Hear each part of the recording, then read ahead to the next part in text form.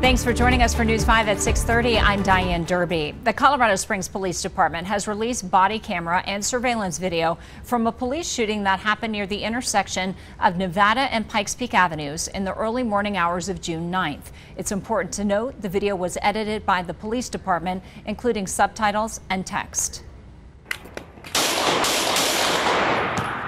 George, 1-2, shots fired, shots fired.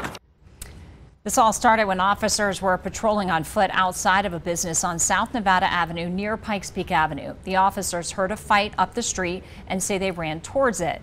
Surveillance cameras captured that fight. The video shows a man identified as 21-year-old Amorian Germany walking backwards and pointing a gun at a woman before hitting her in the head with the gun. Surveillance video from a camera pointed the opposite direction shows another man start to chase the man with the gun. Suddenly, that bystander puts his arms up as an officer arrives. The video shows the man with the gun pointing it in the direction of that bystander and the officer. The suspect continued to run from officers and ignored commands to stop and drop the gun. When he reached Pikes Peak Avenue, he turned left and ran west towards Tejon Street. The first officer to turn the corner behind the suspect then drew his gun and fired 3 times. Officers provided first aid to that man until paramedics could get there.